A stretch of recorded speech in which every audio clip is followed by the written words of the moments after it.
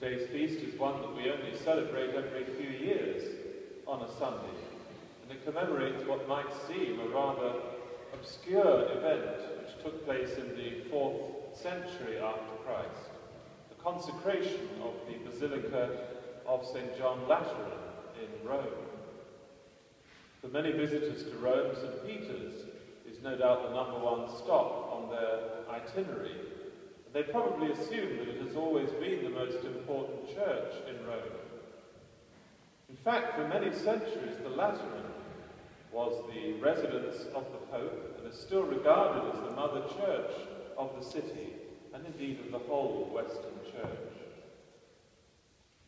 For the first 300 years after Christ's resurrection, the Christian faith lived in a very uneasy relationship, not just with the Jewish authorities, but increasingly with the Roman Empire. And Christians were subject to frequent bouts of persecution, often severe. It would have been quite out of the question in those 300 years to build large and publicly visible churches. But then in the year 312, everything began to change.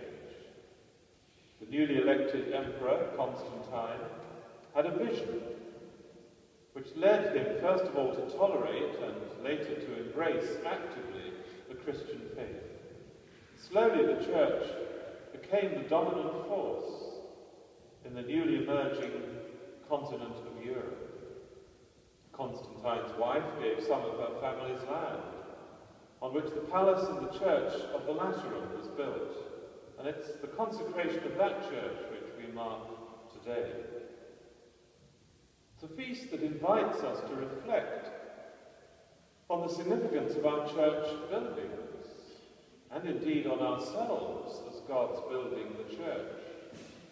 And in fact, there's something of a tension in our faith between these two realities.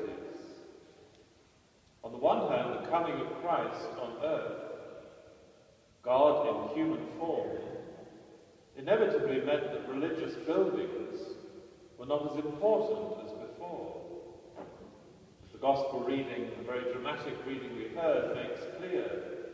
For the Jewish people, the temple was everything. The temple was the place where God dwelt.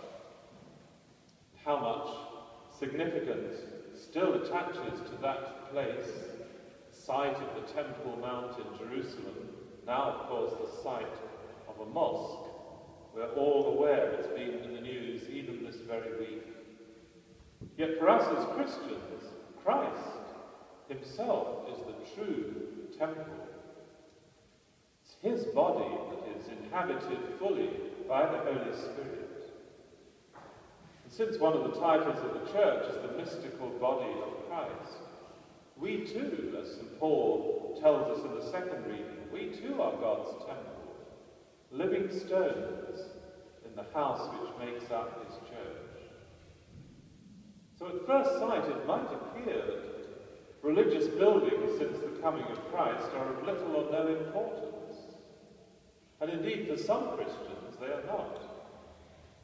You go into a typical Baptist or Free Church or Pentecostal church, for example, it probably looked just like any other hall, deliberately so, as if to emphasize that it's the people who worship, not the building, that makes the church. In the early centuries, because of the persecution, Christians usually worshipped in each other's houses, as they still do, of course, today in places where they're persecuted. And in more recent times, before it became possible to build a church, Mass was often celebrated in our own country in very ordinary venues. One parish I served in had begun life with Mass celebrated regularly in the local pub before it became possible to build a church.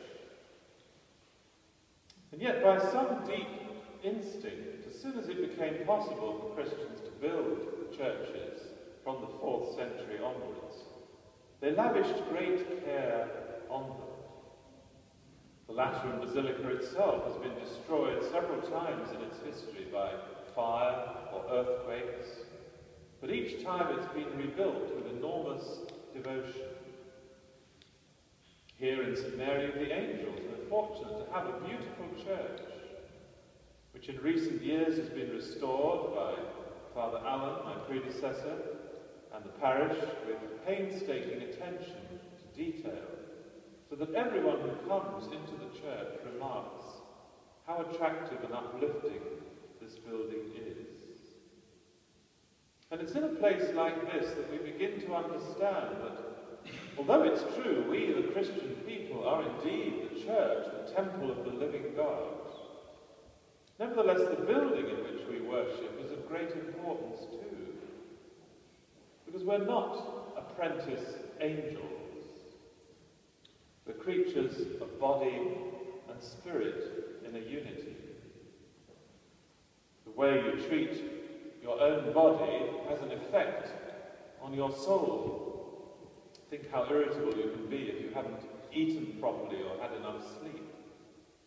And so too, the care with which we look after our church buildings has a big effect on our spiritual worship, which is a good opportunity for me to thank all those who help to keep our church so beautiful. The cleaners, those who look after the sacristy, change the light bulbs, arrange flowers. These are highly important ministries in the church, even if they're often unnoticed and seem to be humble ones. They do an immense amount of good, which is often unknown to those who perform them. Pope St. John Paul II put all this in a wonderful sentence, which I leave with you. You can find it also in the newsletter this week, under the thought for the week. And it's a good opportunity also for me to mention that at the request of some parishioners, my homilies are also to be found on the parish website. So you can find the quotation there as well. If you're really keen, some of them are even to be found on YouTube, thanks to one of our technical parishioners.